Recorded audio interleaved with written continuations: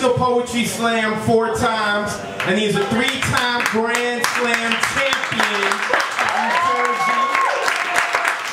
He's been on HBO Poetry 3 times. He has a published book and 2 CDs. He's got a handful of them with him.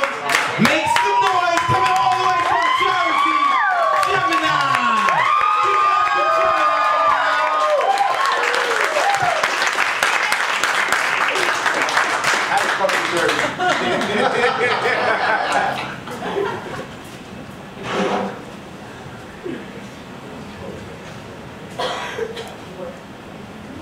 What's happening? What up? What's going on? Advocate Yes, sir. of Wordz. Fantastic host. Nothing about you says you watch hockey. Nothing.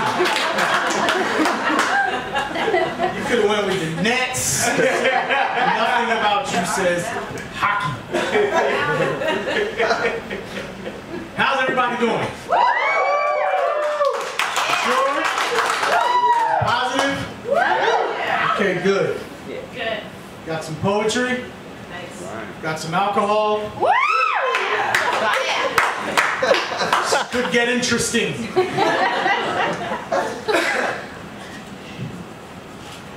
What if I told you I could see the wind? Because the wind is the way in which I make words work, fluid like water, bending and blending synonyms and antonyms, the waves of similes and metaphors propelled by verbs of gale force. My nouns are more like tropical rainstorms, pounding away the neglect of your intellect while my words rain on your brain. My poetry is air. Breathe me and you live. Try to keep me out and surely your mind will die. I'm oxygen, hydrogen, nitrogen, and carbon. I'm saving your brain from starving. I blow truth from treetops. I cannot be stopped. I even exist in the desert. No structure can stop my flow. I go under, over, around, or through. There's no place I can't go. I move wisdom within my wind as easily as the CIA moved crack into Oakland. I've existed for a long time. My poetry is air. I don't need a corporate sponsor in order to conquer my quest. I never take a night off because I don't need rest. I'm always around you. My sentence structure surrounds you, and money can't measure my worth. My philosophy is photosynthesized through plant life, and thus I give back to the earth. I give back from whence I came, leaving footprints in the wind so future generations can follow my direction. Big business tries to pollute my proverbs, and smog curbs my freshness, and the government denies my value and fails to protect this, yet still I exist. Battling a capitalistic sickness, trying to breathe life back into a society that's breathless. I finally blow a bush back across Texas. My poetry is air. I move words in ways that they might navigate the haze, and the truth shall no longer be hidden. I treat all people equal. I don't acknowledge the isms. I simply provide the basic building block for living. My inspiration for being is seeing the eyes of a child who can succeed. All they need is a little wind in their sail. With me at their back, they cannot fail. My poetry is air. I help the youth sail the seas of success as they regroup, rebuild, and refocus on their own existence, becoming a generation filled with persistence and determination. I give them the air in their lungs to help them run this nation. My poetry is air. My poetry is theirs. My poetry is their air. So from parents to preachers, from poets to teachers, help me to help us breathe.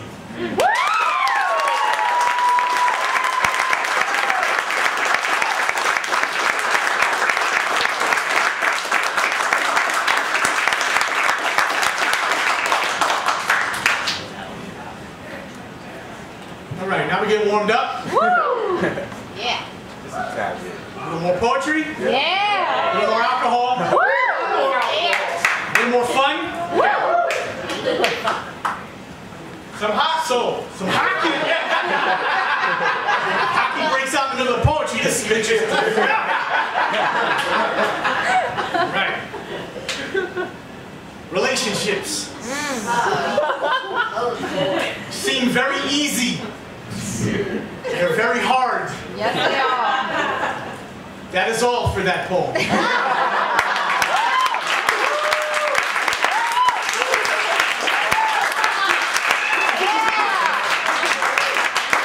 I just made that up. So, relationships, right? I think the hardest thing I know my faults. Men, the greatest single thing you can do in a relationship is just admit your faults. Woohoo! It goes for anybody in a relationship. Ladies, admit your faults too. Yeah. Don't send your representative to meet somebody for the first 2 months. Send yourself. Nobody waste any time. Right? I have come to realize that I am by nature a problem solver. So if you come to me with a problem, I will give you what I think is the only foreseeable answer. And I expect you to do whatever it is I say to solve that problem.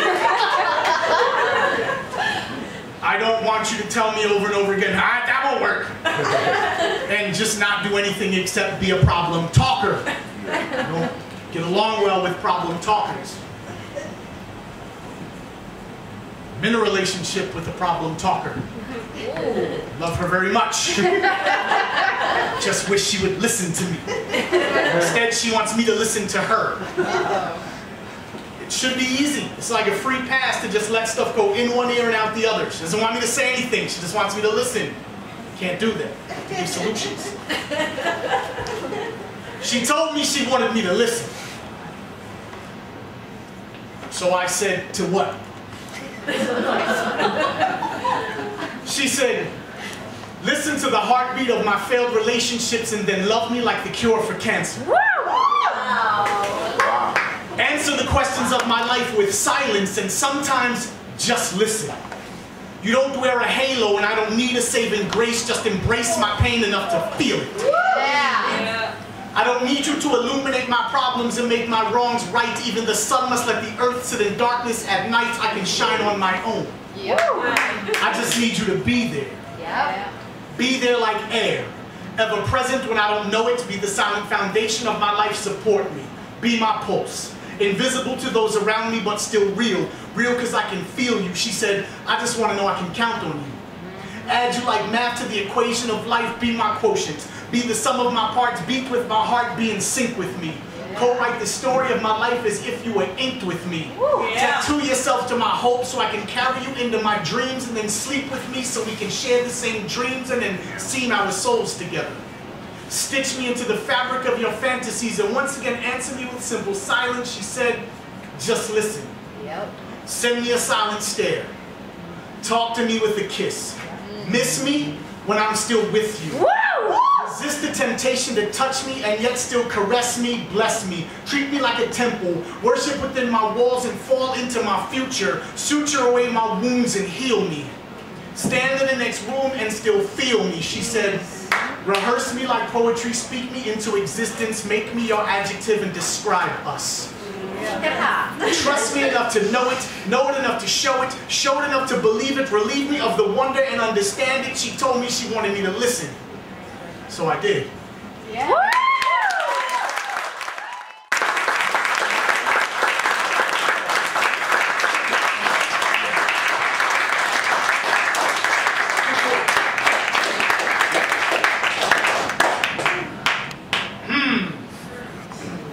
Have more poetry. Have more alcohol. Shall I do a poem? Because that's why I'm here.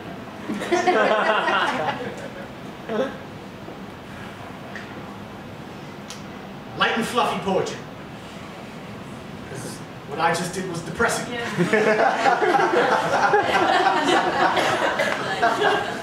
Can't do too much serious stuff when people are drinking. Mess around and people cry. So, now we'll make you laugh. Oh wait, okay, hold on. I have some letters that I've been writing. They're not poems, they're letters. I once got into a Facebook fight.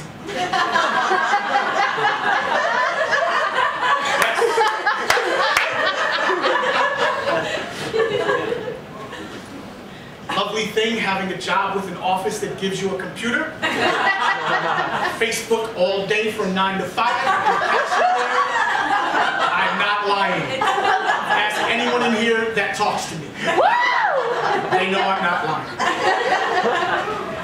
All right. I wrote this letter to this person. I shall remain nameless. Topic of the conversation was, Gemineye, I like your stuff, but it's not real poetry because you're not deep. Yes. I said, what does deep mean? He said, poetry should be so deep, people leave the venue, go home, think about it, and then figure it out. So that would really hurt books and CD sales. You didn't figure my stuff out until 2 days later. How would you buy my CD today? So I wrote this letter to him. Dear you, I don't write like that. I don't write like you, I write like me. I don't write all confusing because confusing just confuses me. I speak simply, powerfully and simply. People cheer my sentences because I said something they understood and could feel. They don't cheer my sentences because I said something unreal. I don't put words together in sentences that don't make sense. I repent for my honesty, but your words just don't make sense. Dumb your poetry down for me and speak to me like I'm stupid. Your poetry might be more powerful if people actually knew what you were talking about. Your metaphors are amazing. Like a maze. Like I'm lost in them and can't find my way out. Your poem is dope. I just wish that I knew what you were talking about. How can your poetry heal someone if they can't figure out you are talking to them? Don't just bend your words together because they have the same sound at the end. Words are powerful. You're just abusing them. You're misusing them. The blank expression on your audience is not deep thought. It means you're losing them. You're confusing them. You should speak simply and make an attempt at moving them. You see what I did there with the same sound?